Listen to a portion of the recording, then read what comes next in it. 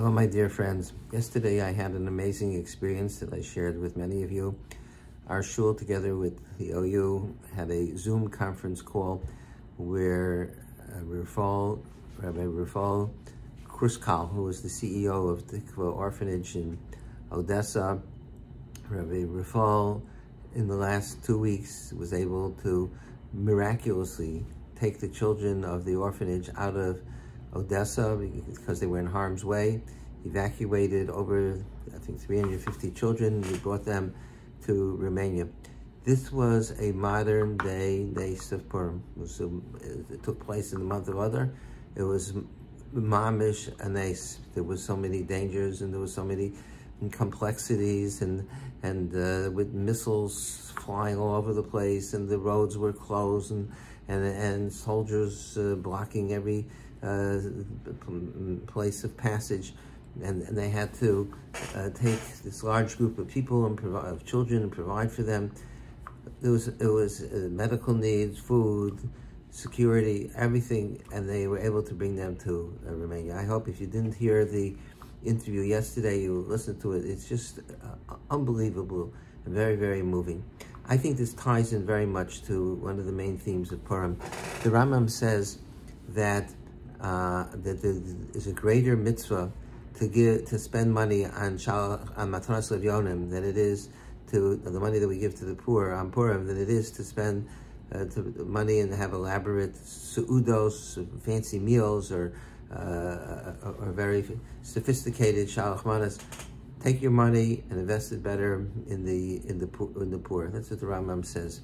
Why is that? What does that have to do with Purim? That's the only yontif where there is such a concept that you should give money to the poor, and that this mitzvah of giving to the poor supersedes other mitzvahs.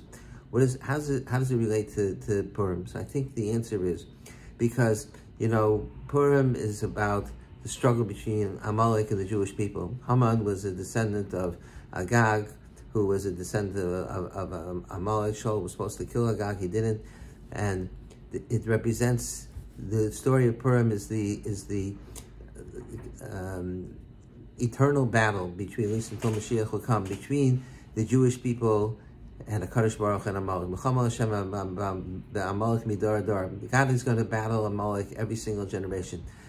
That's the nature of life, is that there's always an Amalek. Amalek takes on different faces and different nationalities, but it's the same Amalek.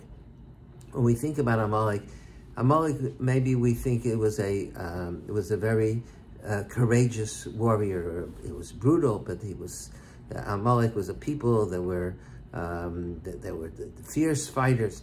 It's not true. It's just the opposite, because the Chumash says that Amalek was vayizane b'cha hanecha shalom acharecha. Vayizane means to be like a tail. They cut off the tail of the Jewish people. They sliced off the tail end. Who was at the tail end? There was people hanecha shalom acharecha. It was people who were weak, the infirm, the young, the old, people who had difficulty staying up together with the rest of the camp. And that's who Amalek attacked. They attacked the Nachshon, and you were tired and weary. Amalek is not, Amalek does battle with the Jewish people, they're constantly battling with the Jewish people, but it's not really a war. There's a famous book called the War Against the Jewish People, against the Jews. It's not a war. A war implies two sides, each one has their own strengths. A wrestling match is a war, a boxing match. Amalek doesn't engage in wars. Amalek finds the weak people, the vulnerable, and he attacks them. That's not a war. That's an act of cowardice, to go after the people that are the weakest. And it's not limited to Amalek, who attacked the Jewish people in the desert. He attacked the Hanecha Shalom Acharecha, the people who were cholish, means that they were weak. It's not that. It's not the full. That is the pattern of Amalek throughout the generations. Because Amalek, Haman is the same thing. Haman didn't make a war against the Jewish people. He didn't take an army and have a battle with the Jews. Haman sat in total security in the palace of Achashverosh, and they plotted how to annihilate the Jewish people, and the Jews were totally vulnerable. And one day they were going to be executed, every single Jew. It means they couldn't even fight back. Why not? Why couldn't they fight back? Because they couldn't, because they didn't have arms, they weren't organized as an army.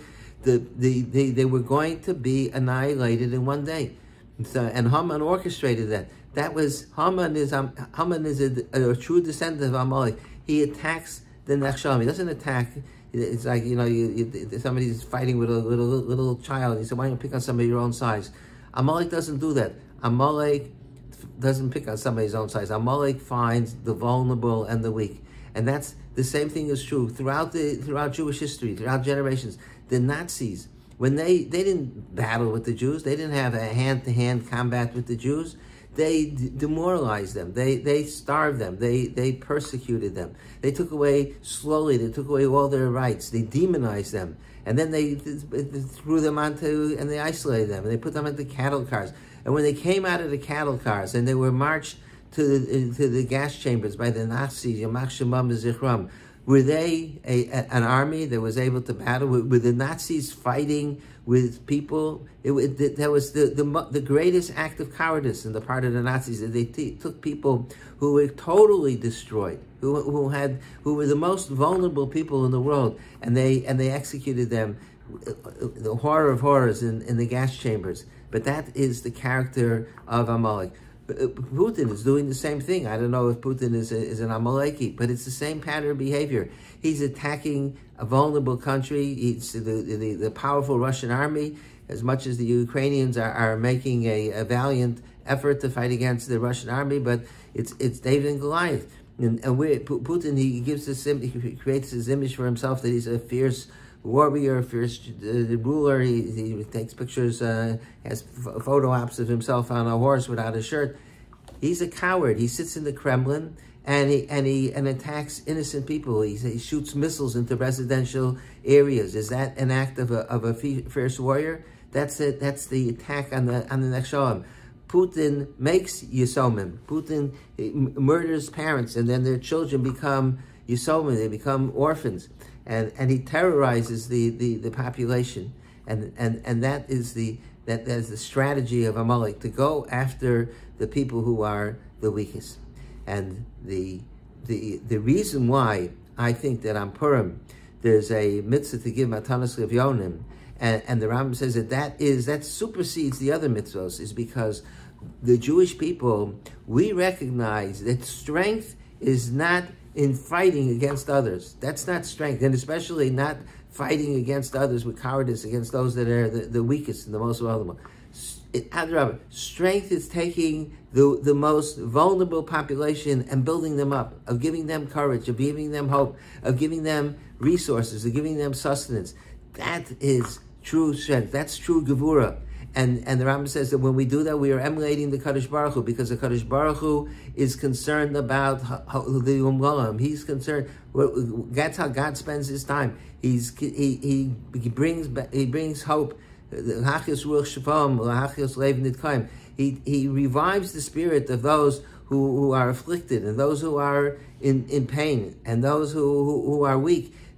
And that's what we have to emulate. When we emulate the Ribbon Shalom, that is a true sign of strength. Ribbon Shalom is Hashem Ish Melchama. It says in Oz Yasher, he's a man of war, but he's not the man of war where he fights people with in armed battle. He's a man of war because he fights for those who are the most vulnerable and the weak and the afflicted. He fought for the Jewish people by Yam Suf, and that's what we're emulating on Purim. Is that we're emulating Kadosh Baruch Hu, and the reason why it ties into Purim is because Haman went after the Nechshalim. Haman and Amalek, that's their strategy, their modus operandi. They go after the Nechshalim, and it's just the opposite. We support the Nechshalim. We give hope to them. We provide for them, and that is true Gevurah. And if you listen to Rafal Kruskal yesterday on the interview, and I say, if you didn't hear it, I hope you'll listen to it. I'm going to send the interview to the shul through email.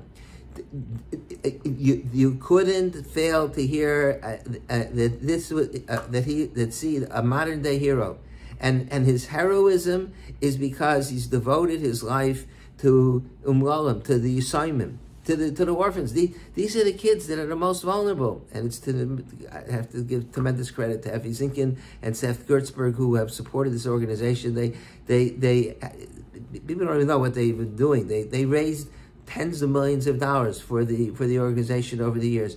And this is such a tremendous act of chesed. And Raphael, as the head of the organization, he has devoted his life to the nechshalim acharecha, to those who are weakest and those who are vulnerable, and he's transformed their lives. They have no home. These kids were living in the gutters, and he provided a place, and they raised them from cradle to bar mitzvah to the chasana, and they helped them relocate in Eretz Yisrael for many of them, and they provided all their needs.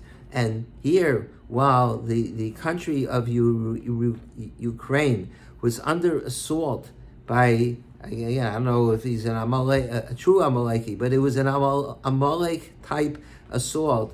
So Raphael, he took the orphans. He's been providing for the orphans for years, and it was a Nes Purim. It was a miracle of Purim that he was able to provide for the planning and the chachma and the security and the strategy, and the operation costs millions of dollars, and it's still going to cost even more millions. And you should. This is a terrific tzedakah to support. This is an orphanage. The orphanage is what the Rambam is talking about is that the highest level of simcha is to be able to support the Yisayimim and the Almanos and the people who are vulnerable, the people who are in unfortunate situations. So this is the antidote against Amalek. There's a battle in Amalek. The Chumash says Midor Dor. Every generation Amalek is battling, and it's not only a battle with the Jewish people, but it's a battle Milchama Hashem b'Amalek. Amalek battles against the Jews, but Amalek is also battling against HaKadosh Baruch Hu. And they're no match for HaKadosh Baruch Hu, because HaKadosh Baruch Hu, he is just the opposite of Amalek. He is HaKadosh Baruch Hu. He's not impressed by air power and the missiles and things like that.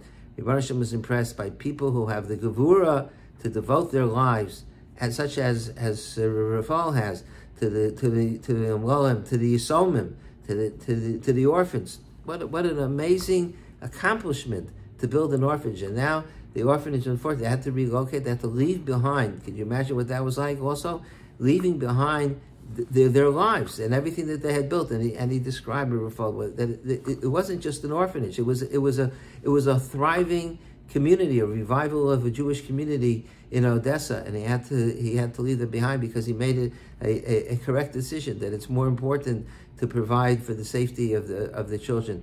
And Mirz Hashem, the Odessa, the Tikvah orphanage from Odessa should continue to do tremendous work, and they should be successful. Raphael should have the koach and all the supporters who have done so much for the organization, and they should be able to find a new place of maybe eventually they'll be able to come back to Odessa. We don't know how this war is going to unfold, but in Mirz Hashem, they should have particularly Raphael should have the koach to continue in his amazing work on behalf of Klal Yisrael.